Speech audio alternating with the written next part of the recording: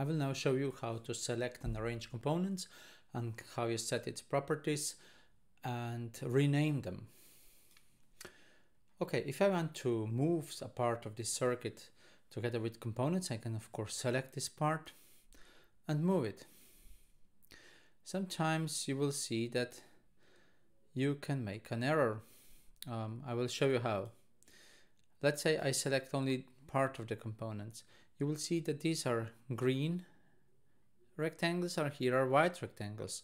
So only these components which are in the rectangle are actually selected and the others are not. And when I move this, I can make some errors. Let's say a short circuit, and now the red triangle with an exclamation mark is shown. So please make sure that when you move components you had a green tick. Okay, if I want to select everything, of course I can press Ctrl A. If I want to select a touching block, I can go from right to left hand side like this, and everything that is touching this block will be actually selected. So from left to right I will have to go around everything to select them. From right to left I can only touch them and they will be selected as well. How about renaming the components? Well, I can double click the name, the designator, and I can change it. R1 for example. I can also double click the component and change it here, R2. If I select here R1, you will see a problem because now two components are named with the same name, and you will see this red line here with these two components. If I now select here R2, this red line is gone. Now, what about this component here? If I double click, let's say if I want to change the value and I double click it, what you will actually see is I will change the component comment, which is equal to value. I don't want to do that. If I double click a value somewhere else, let's say here, I'm actually changing the value property of this component. So what's the thing here? What's the reason for that? If I click this component as a whole, you will get all the properties and you will see what is actually shown. A designator is shown, as you see here, and the comment is hidden.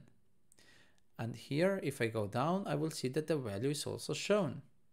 So when I double clicked this 10 kilo here, I was actually double clicking the value. If I now go here, you will see that now the designator is shown and comment is shown. So when I was double clicking this value here, I was actually clicking the comment. So I have to hide the comment and I can show the value. And now I'm actually changing its value, not the comment.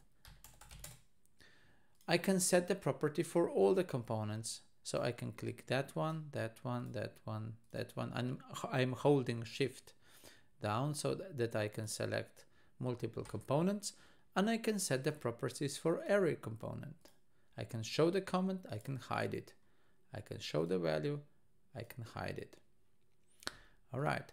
What about the automatic renaming of components? That's also possible. These are under Tools, Annotation. There are a lot of different annotation functions, and you can explore them if you want. I will first reset the designator, so everything that was set before will be reset back to question mark. Now all components are named with the question mark. Now I will go to Tools again, Annotation, and I will select Annotate Schematics Quietly, which means quick and easy annotation according to the Altium preferences. Yes, and now all components are named from C1 to C, anything R1 to R4. Okay, and connectors as well. Now I set the whole schematics as I wanted.